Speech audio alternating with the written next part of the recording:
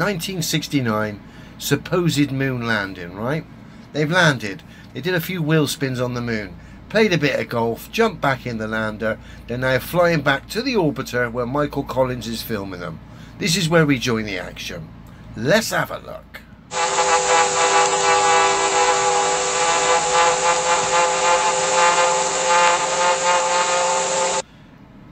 Notice around the craft you're going to see a thin line all around the outside of the craft that's blurred, that gives you the impression it's been layered in, alright? Fake, obviously.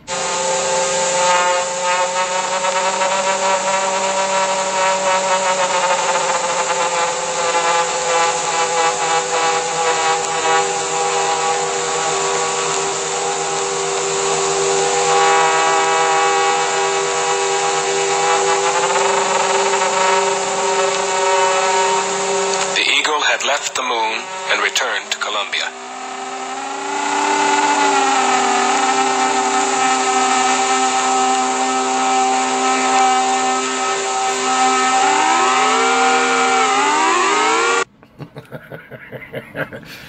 I don't know what's going on here. I don't know if Neil and Buzz, when they were on the moon, they picked some wild mushrooms and got hungry on the way back and things got a bit trippy or what. I don't know. But the music they're playing here is bang on for Neil's driving, because he's all over this shot.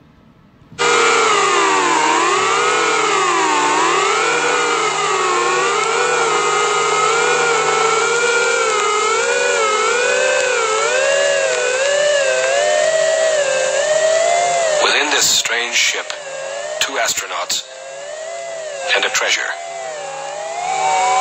Triple sealed vacuum boxes of rocks and soil from the surface of the moon.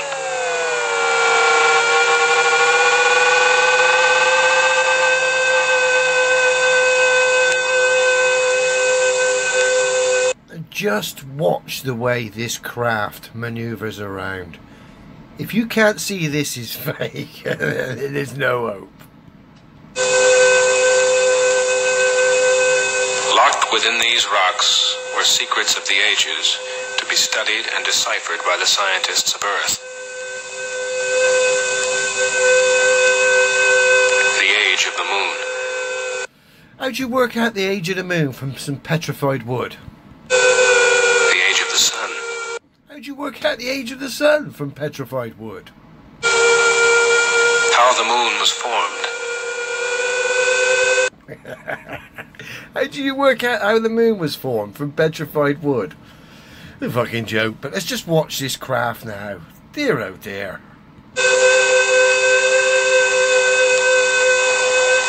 How life began.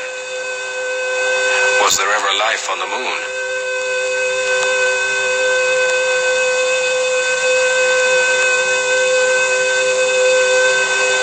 Was the moon once molten and volcanic, or has it always been cold and dead? Was it once part of the Earth?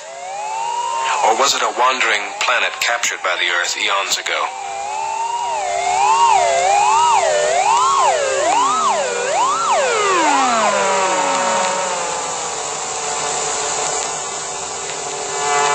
How hot was the sun 3 billion years ago? Who gives a flying fuck how hot the sun was supposedly 3 billion years ago? Who cares? You can't prove it, so why even bring it up? Unless it's propaganda. You fucking joke this. Moon mission, my arse. The only thing about the moon mission that's real is the fact we've been mooned by these clowns since 1969. And now we re-review this footage, bearing in mind, telemetry data's gone, most of the astronauts are gone. The only thing we're left with, which is classed as evidence, is fucking comedy gold footage like this. Fucking moon landing.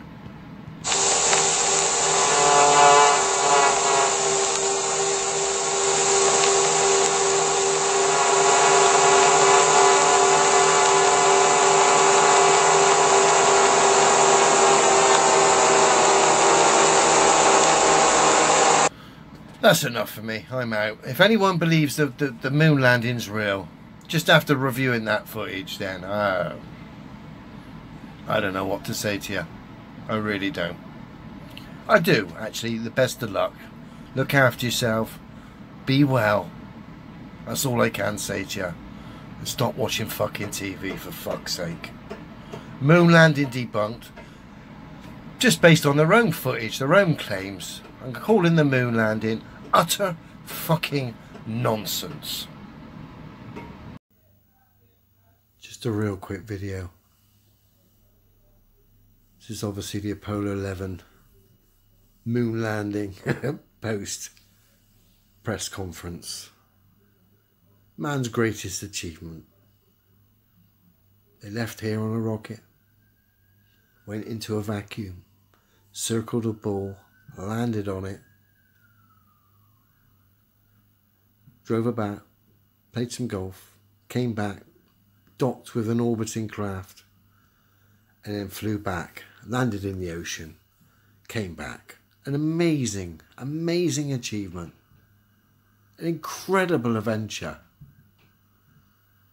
And we join them at the start of the press conference. They're literally oozing excitement, adrenaline, still buzzing at the after effects of this incredible journey. Let's have a look. At this time, I'd like to introduce the Apollo 11 crew, astronauts Neil. I've got to tell you, they've just come back from the moon, yeah? The greatest achievement of all time. I look happier on a Monday morning before I'm going to work. Armstrong, Michael Collins, Edwin Aldrin. Neil? I mean, anyone with any common sense here can already see they're lying. They're uncomfortable. I don't know the situation behind it, but I mean, we saw the footage. The Apollo, one of the Apollo landers taken off a few weeks ago, how terrible the production of that was. And of course, we saw when Neil and Buzz were coming back from the moon, supposedly last week or whenever it was, and he was all over the shot. Just terrible. It's awful. It's fake. And if you needed more evidence to just satisfy yourself, not that there's enough evidence already, you only need to watch these three guys. Watch their body language. Watch the sketchiness about them all. Watch the awkwardness about it all. It's obvious. It was our pleasure to have participated in one great adventure. It's an adventure that took place not just in the month of July, but rather... I actually feel sorry for Neil here. I feel sorry for him. No wonder he became a recluse. One that took place in the last decade. We all here and the people listening in today had the opportunity to share that adventure over its... When you do something that's out of the ordinary, especially this dangerous, like flying on rockets, landing on balls, flying through vacuums, getting back in rockets, coming back to another ball. You do stuff dangerous like that, you're filled with adrenaline. You're buzzing. You do something like that, you'd be buzzing for days. I mean, come on, look at these three guys. There's no adrenaline involved with these guys. Only awkwardness and sketchiness. It's obvious. I keep saying it, but it fucking developing is. And unfolding in the past months and years. It's our privilege today to share with you some of the details of that final month of July. Dear, oh dear, oh dear. We won't go on much longer, but you get the point. You got three guys, sketchy as hell, awkward as hell, supposedly come back from a great journey where they'd be filled with adrenaline, buzzing. And look at it. Look at them. That was certainly the highlight for the three of us. Wasn't it just? I'm sure you couldn't control yourself, Neil. It's a joke. It's just all one big pantomime. And when you know, you know. It's just so bloody obvious. Anyway, enough of that. We've seen footage before of these guys. We've seen this footage, to be honest, of these guys before. And people pointing out the body language. I just thought I'd put my little take on it. It's just obvious. Cheers. This is the Apollo 15 lander. They're about to blast off home. The stage prop, or the lander, has been put on uneven ground, so it's slightly tilting to the left. We're going to see this thing blast off. In my opinion, what you see is a distractional little party popper type explosion. And then you see the pod that leaves it, the bottom of it, the moment it leaves the lander, the bottom of that pod that they're in supposedly levels out, i.e. goes horizontal. It levels out. Rather than travel in the same direction it's facing, it levels out instantly. I would have thought the rocket went in a straight direction and continued, but it levels out instantly. And I'm going to show you what I think's going on in a second here. But let's just look at the footage.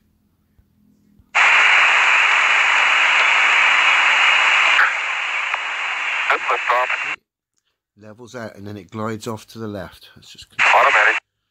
Glides off to the left, okay, in relation to where it is now. Okay. Let's just come back here. Again, this thing will, you'll get the party popper distractional explosion. The bottom of it will level out and it'll glide off to the left, okay? Let's watch again.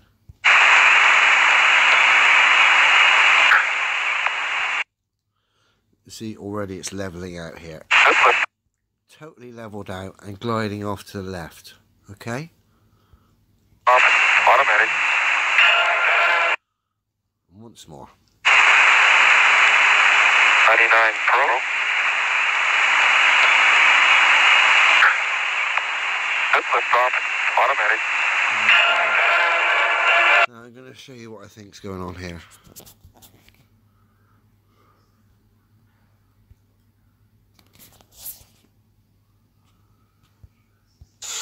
Right, just to show you what I mean regarding that craft taking off from the moon. I would have thought when it took off from its position on the uneven ground, tilting to the left as we look at it, it would just go like that in a straight line. Okay? Straight line, in line with its landing gear. What actually happens is it corrects itself the moment it engages. You get this little distractional explosion, and then you see it exactly what you see when you pick something up that's on uneven ground. It centers up immediately. Watch the bottom. This is exactly what happens with that craft as it leaves the landing gear. It levels straight out from the angle. As soon as the weight's engaged, levels out. And again, weight's engaged, levels out. Weight's engaged, levels out. Once more, weight's engaged and it levels out. What you also see is it just slightly glides off to the left. Now it could be one of two things. It could be either a crane that's centered up over the top, and because it's on uneven ground, which was their downfall, props department put it on an uneven ground, trying to make it look like the rough terrain of the moon. They didn't think of the practicality of the hoax, because quite clearly they're not using a rocket. And like I said, when you pick something up on uneven ground, when you pick stuff up, you center up over the middle, but when it's on even ground, the bottom will be out of sync with the top. So you'll pick it up and it'll kick out slightly, just like we see. Watch as the weight engages, levels out and kicks out slightly. That's what we see. Now I think it could either be one of two things. A crane lifting it and it kicks out because it's on uneven ground, or it's a balloon that's tethered, that's off centre to give it the impression it's going up. But of course they can't hide the fact that it levels out the moment the tether is cut, and of course the weight of the prop is engaged. Because it'll go up, and then it just glides off to the left. So that's what I think is happening with regards to that.